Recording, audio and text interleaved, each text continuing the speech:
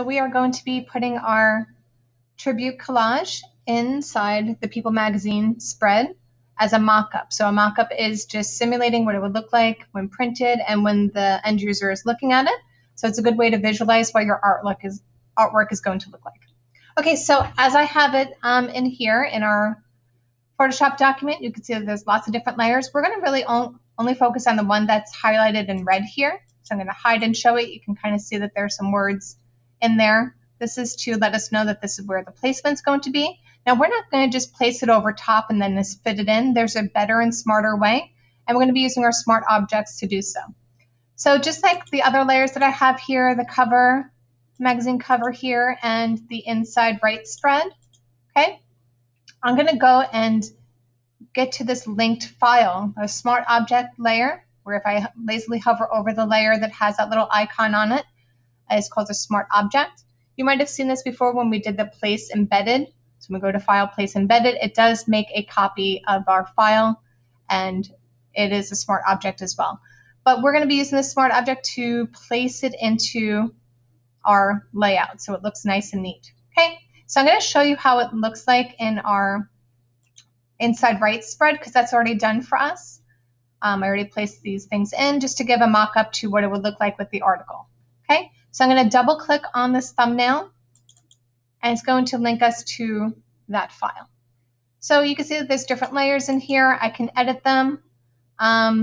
Say if my file, if I didn't want the color in red in here, maybe I thought it clashed a little bit, I could change the color to black and do that. Now it's a linked document, so it's linked to that People magazine layout that we have, but it's not a live document. So if I make a change here, it's not automatically doing it on the magazine spread that we have. So I have to commit to this, so Control S or File Save will help to commit these changes. Okay. Now I like to just do a Control S because it just gets us to the file saving quicker. And so now I can go back to my People magazine template and you can see that it's not red anymore. Okay.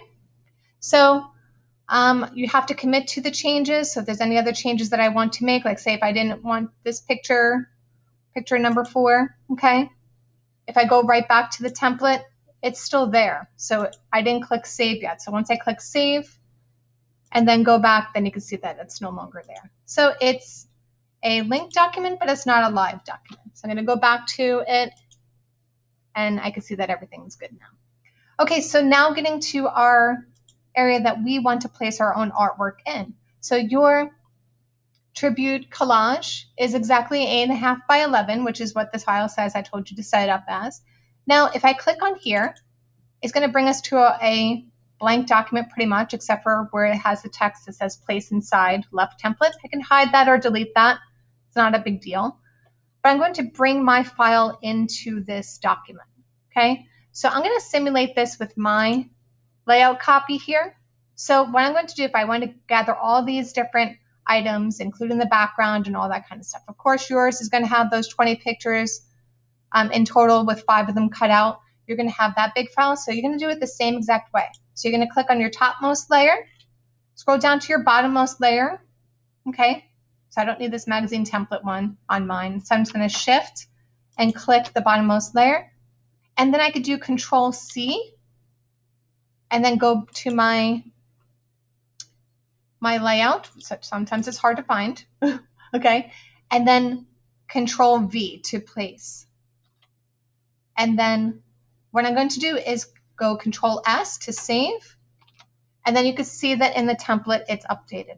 Of course, we don't want this duplicated like this, but I'm just simulating it so that you can do it with your own collage and you're going to be able to save it in here.